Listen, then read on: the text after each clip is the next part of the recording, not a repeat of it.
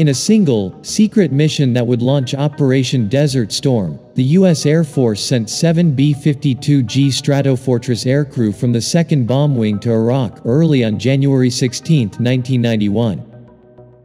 This first salvo, carried out by the 596th Bomb Squadron, made it possible for American forces to overthrow Iraqi tyrant Saddam Hussein, whose forces had invaded the neighboring country of Kuwait.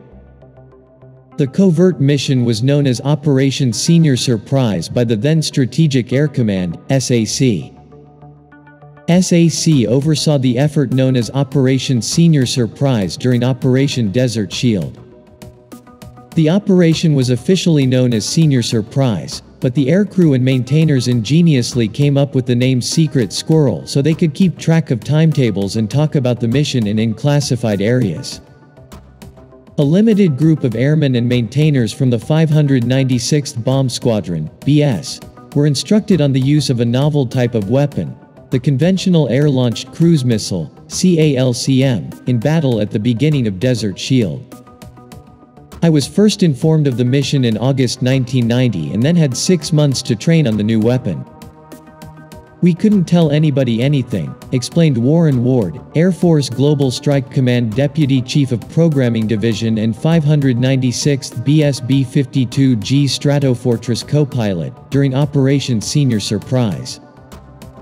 The 62nd BS and part of the 596th BS were largely deploying forward, yet a large portion of the 596th stayed at Barksdale. We were watching our brothers in arms going forward, yet we were staying back. We had to work under a veil of secrecy. The parties started rigorous training after being briefed to make sure the aircraft could fly long-range missions safely and flawlessly. On the morning of January 16, 1991, 7 B-52G Stratofortresses from Barksdale Air Force Base launched 35 of the brand new AGM-86 CCALCMs at Iraqi targets, decimating Saddam's army and damaging critical communication equipment, and then secretly made their way back. Additionally, it was the first time that a missile had ever been guided to a target using GPS. When he participated in the Secret Squirrel mission as a B-52G electronic warfare officer, Colonel Trey Morris's, vice commander of the 307th BW, was a brand new captain. The Secret Squirrel mission was used to blind Iraq by eliminating certain power and communication nodes throughout the country. This severely hampered their response in the initial phase of the war, Morris pointed out. "We proved to U.S. citizens, our allies, coalition partners, and even to our enemies that we will do what we say we're going to do. In doing so, we solidified the B-52 in the realm of long-range strike capability." The B-52 provides a great first strike capability in any conventional war, Morris said. "It gives us the ability to degrade the enemy with the first attack and press in with other capabilities.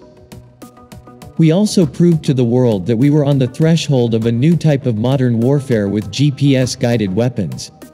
The results speak for themselves." When flying to the Middle East during Secret Squirrel, the buff, big ugly fat fucker, as the B-52 is known, aircrews faced unforeseen risks but remained confident in their training.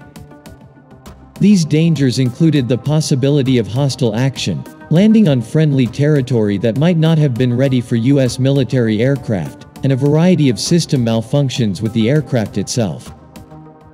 "The risks were the unknown," explains Russell Mathers, who took part in Secret Squirrel as a B-52 co-pilot. "We didn't know if anyone was going to take a shot at us."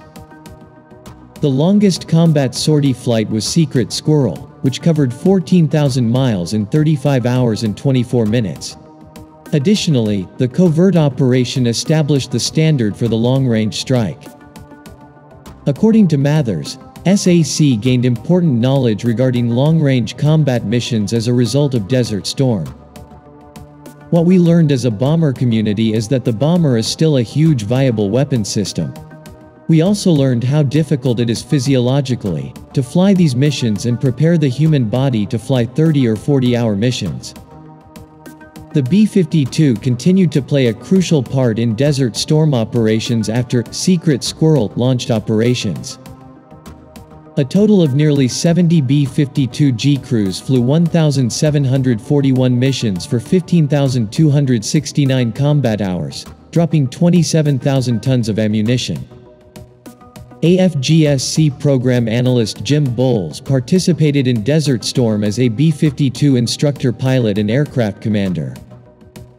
According to Bowles, it was a blessing to be flying with a co-pilot, radar navigator, electronic warfare officer, and gunner who were all instructors in their respective fields. We knew our aircraft, and we knew our training. While there was some apprehension about going into combat and the potential of not coming home, there was also confidence because we knew we could do our mission. When I look back on Desert Storm, it feels like yesterday. It's a memory deep within myself and my family. It's a defining moment that shaped me for the rest of my Air Force career. Prior to being awarded Air, Accomplishment, and Commendation medals on January 16, 1992, the aircrew members and maintainers who made Secret Squirrel possible remained secret.